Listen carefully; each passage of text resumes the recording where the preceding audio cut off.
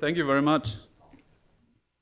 So actually I'm a medical physicist working at the University Hospital of Würzburg in Germany and doing some research on ketogenic diet together with my colleague Ulrike Kämmerer, who is advising patients on ketogenic diets for many years now. And together we founded the German Society for Paleonutrition recently to provide a broader basis for all the people interested in the paleo lifestyle in Germany. Now originally I was supposed to give this talk together with my colleague Dirk Lemke. You can see him up here. And he should have spoken about the roles of exercise and vitamin D in cancer prevention and treatment, but unfortunately he was not able to come to this symposium. So I changed the title a little bit and will concentrate on the diet part today. So what I'm going to do is to relate certain aspects of a Paleolithic diet with biological mechanisms that play a role in cancer initiation and progression. I think most of you agree with me when I say that cancer can be considered a disease of civilization. And this notion is supported by reports from the beginning of last century, which stated that there was almost no cancer prevalence among primitive hunter-gatherer societies, including Eskimos, African tribes, American Indians, or tropical islanders. So this immediately leads us to ask, what has changed in our lifestyles that gave rise to the still increasing cancer rates? Most of you noticed already, and it was recently pointed out by Carrera-Bastos et al. In a nice paper, that the main lifestyle factors in which our modern lifestyle differs from a more traditional Paleolithic lifestyle include exercise, sun exposure with the accompanying vitamin D status, chronic stress, which certainly has a role of its own in modern diseases, and importantly, the nutrition. And it has been shown that, for example, hunter-gatherers consume a diet which contains, on average, more protein and less carbohydrate than our modern Western diet. And especially carbohydrates seem to be important when it comes to cancer. That there exists a strong relation between carbohydrates and cancer has been known since the 1920s, when several physicians found that tumor cells would take up much more glucose and in turn secrete much more lactate than normal cells, even under normoxia. And normoxia means normal oxygen concentrations. This is therefore known as aerobic glycolysis, or the Warburg effect, after Otto Warburg, who performed the most well-known experiments. Now, usually when there is normoxia, a cell will take up glucose and convert it through glycolysis to pyruvate, which will then be transported into the mitochondrium to yield citrate and fuel the TCA cycle and oxidative phosphorylation. And normoxia will therefore shut down lactate production. But in tumor cells, this mechanism no longer holds, and most of the pyruvate gets converted to lactate by this enzyme here and exported out of the cell together with protons. Now, the tumor cell has several advantages by having a high glycolytic rate. The first one is that it is independent of the actual oxygen supply in the microenvironment. And for example, aggressive tumors, they grow too fast for concurrent vascularization. So they will always have hypoxic areas in which they depend, or they have no other choice than to use glucose as a fuel. Also, a tumor cell no longer relies on intact mitochondria. And if they have dysfunctional mitochondria, that allows them to evade apoptotic signaling, because apoptotic signaling requires the presence of intact mitochondria. Now, third advantage is that the lactate gets exported out of the cell together with protons, like I just said, and the protons will disintegrate the extracellular matrix and lead to apoptosis in normal stromal cells. And this allows tumor cells to more effectively proliferate and invade and metastasize. And the fourth important point is that glycolysis yields high amounts of phosphometabolites, intermediates, that can enter the pentose phosphate pathway to yield riboses for RNA and DNA synthesis and redox equivalents for fatty acid synthesis. And in fact, every fast proliferating cell, for example, activated T cells, they have a high glycolytic rate because of this, because they have to proliferate fast. Now here are some data by Eggert Holm and co-workers, which just show which quantify the Warburg effect. Basically, they have measured in 19 colon carcinoma patients during an operation the substrate uptake and production in tumors and in peripheral tissues. And what you can see here is that for free fatty acids and ketone bodies, there was basically no difference in uptake or production. But when you look at glucose and lactate, you see that tumor cells would take up about 30-fold more glucose than the peripheral tissue, and on the other hand, excrete about 20-fold more lactate.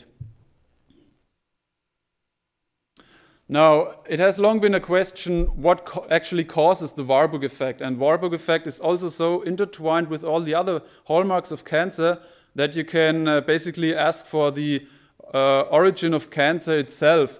And the picture that emerged during the last 50 years is that it is genetic mutations that give rise to hyperactivation of certain signaling pathways that will then lead to aerobic glycolysis, proliferation, etc.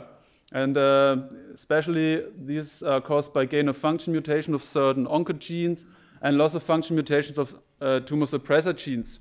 But during the last 10 years or so, a more complicated picture has emerged. And there are now many reasons to believe that these genetic mutations are not the primary cause of cancer, but they arise secondarily due to some other causes.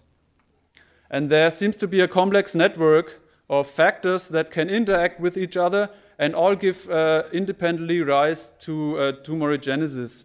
For example, there are good reasons to believe that cancer can more be considered a disease of altered metabolism or a metabolic disease, like Tom Seyfried will tell you after me. In this case, defect or dysfunctional mitochondria are the primary cause and only secondarily lead to genetic mutations. They can also lead to chronic inflammation, and chronic inflammation by itself has been known for, I think, more than 100 years as a potent stimulator and driver of tumor growth.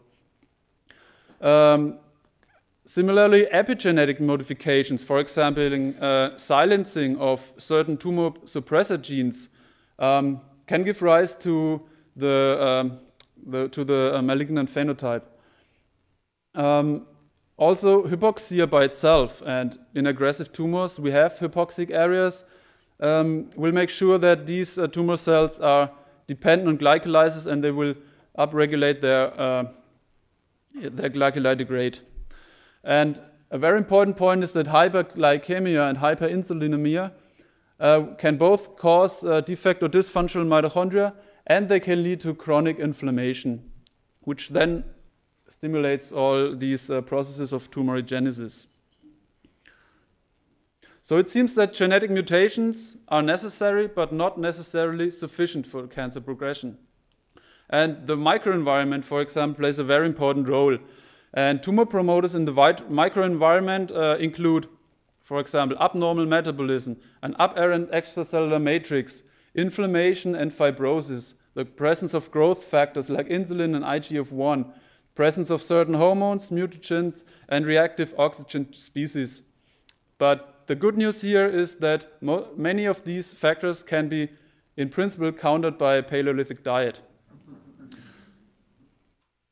For example, a paleo diet is usually a diet lower in carbohydrates, and this by itself will lead to lower blood glucose levels. Now, blood glucose directly impacts insulin, and insulin indirectly impacts IGF-1, and both insulin and IGF-1, when they bind to their specific receptors, they will trigger a signaling cascade through PI3K AKT and mTOR, which leads to stimulation of proliferation and resistance to apoptotic signaling. Now imagine you have a cell which is on the border between going into apoptosis or becoming malignant.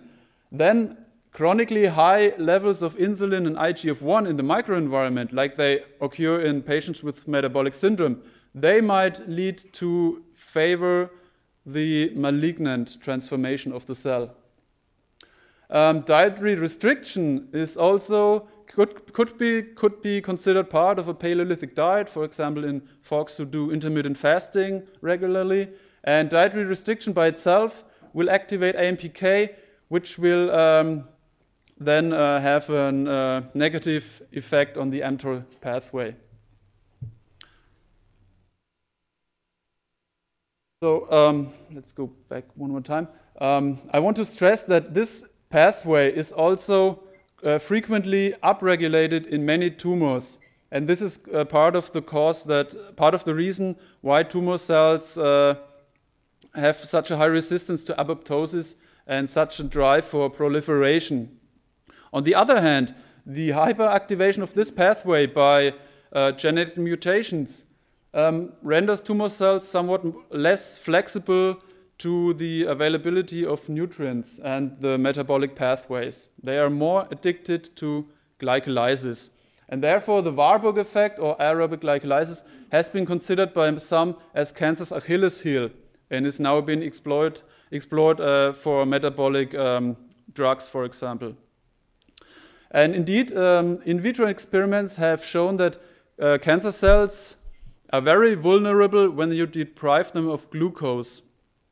However, Jean just pointed out that in vivo, this effect might be questionable because by gluconeogenesis, you always make sure that your blood glucose level has a certain range or a certain physiological value.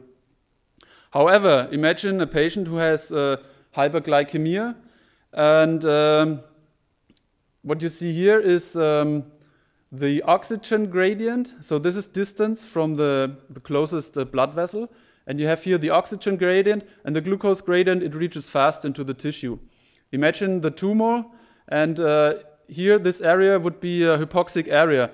It's no longer reached by oxygen, but it's still reached by glucose. And it's well known that hypoxic areas are also the most chemo and radio-resistant ones. Now, if you're able to lower this patient's blood glucose level, then theoretically, at least, you could deprive those hypoxic cells from the blood glucose supply and eventually slow down the tumor proliferation and lead to necrosis or tumor cell death in this area. But even if this mechanism does not make a large difference in vivo, then we still know that there are some indirect effects of blood glucose. And we know this because, for example, starved animals, which have blood glucose levels on the lower physiological range, they survive longer and have slower tumor growth than their normal fat counterparts. We also know that, and Colin Champ had a nice poster yesterday about that, we know that hyperglycemia leads to elevation of insulin and free IGF-1. It leads to a state of inflammation or inflammatory signaling, and a competitive inhibition of ascorbic acid transport into immune cells, thereby blunting the immune response to cancer cells. Also, hyperglycemia, hyperinsulinemia, elevated free IGF-1 and obesity are all independent prognostic factors for cancer occurrence and poor survival in cancer patients. And it's important to stress that these are all hallmarks of the metabolic syndrome, and it shows that cancer patients have many things in common with those who have the metabolic syndrome. And this is because the tumor manipulates whole body metabolism. We know that in metabolic syndrome patients, the adipose tissue will excrete certain inflammatory cytokines. And in the cancer patient, these cytokines get excreted by the tumor tissue. Now, these cytokines will signal to the liver that there's some inflammation going on. And both liver and muscle will become more insulin resistant. even at a very early stage of tumor progression. Now, in this early stage already, the synthesis of glycogen in the liver and in muscle tissue is impaired. And muscles do either have a normal fatty acid oxidation rate or they have an upregulated fatty acid oxidation rate, in which case this will increase the rate of lipolysis from adipose tissue. Now, with more tumor growth as the disease progresses, we enter a late stage where the liver upregulates its gluconeogenetic rate, and the substrate for that comes either from more breakdown of fat from the adipose tissue, it comes from the lactate excreted by the tumor, and it comes from proteolysis, which occurs in muscle to yield alanine, the amino acid alanine. And this will be converted to glucose by the liver, further fueling the tumor. So this could be seen as a vicious cycle that develops.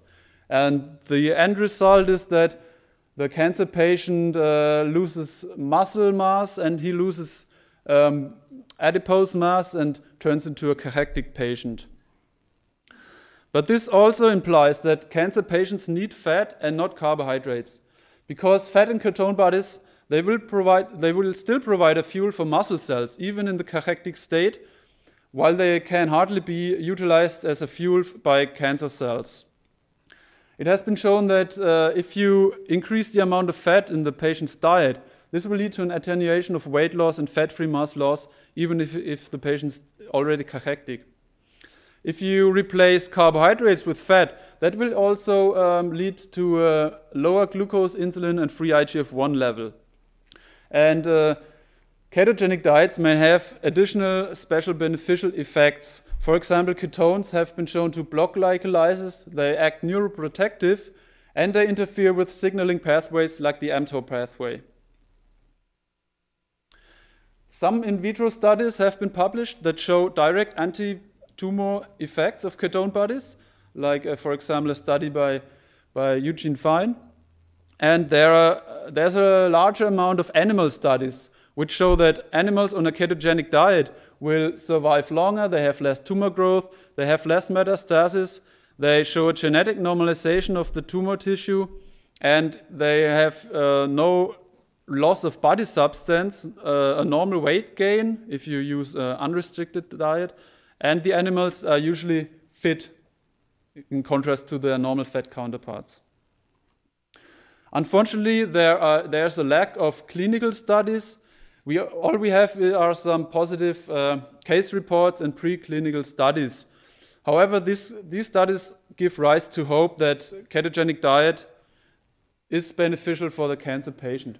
Positive effects that have been shown include weight stabilization or weight gain, an improved quality of life, diminished glucose uptake by tumors. Now, one study found that there were hints towards less proliferation of the tumor. A study done at our clinic by Schmidt et al. Showed improvements in many blood parameters, and you just heard the talk by Jean, who showed that ketosis correlated with stable disease or partial remission in his patients. So one last point that I want to stress is that when you think about doing a ketogenic diet for a cancer patient, it's important to not just focus on the macronutrients, but the quality of the nutrients. This can be learned from the Paleolithic approach, because in paleo diets, quality plays a larger role usually than just the quantity of macronutrients. For example, it's important that the omega-6 to omega-3 fatty acid ratio is not so high as it is in the standard diet, because more omega-3 will lead to more anti-inflammatory signaling, and omega-3 fatty acids have been shown to have some beneficial effects against the cancer cachexia. Usually a paleo diet contains no gluten and grain lectins. In this way you are able to avoid additional inflammation.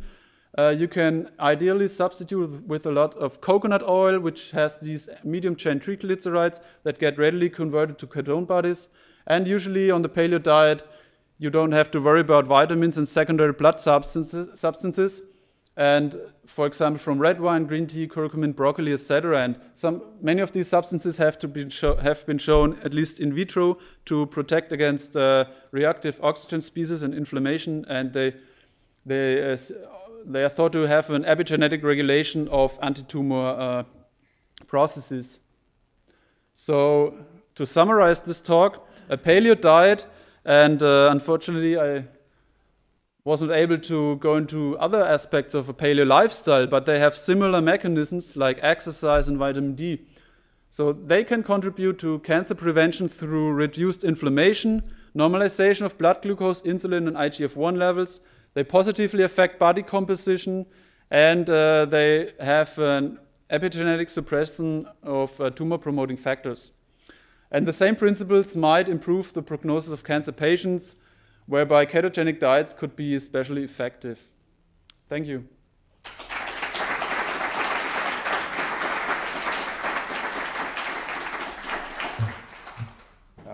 One question. Hi.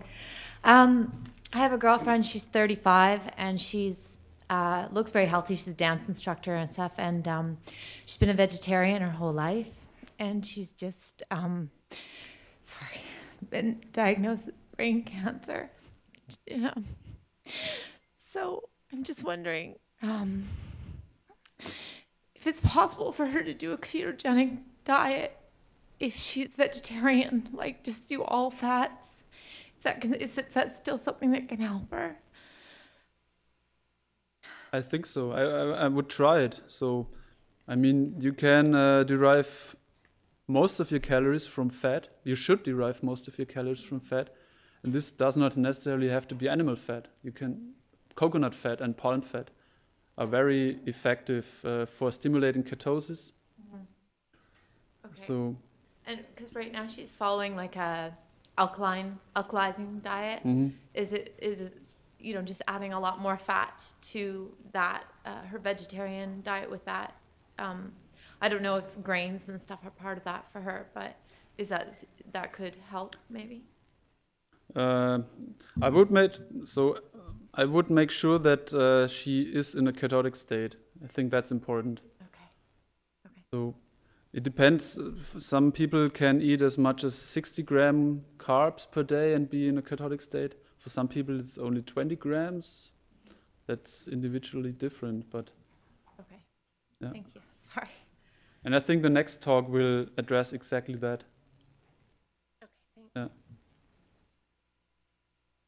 Thank you, Dr. Klement. We'll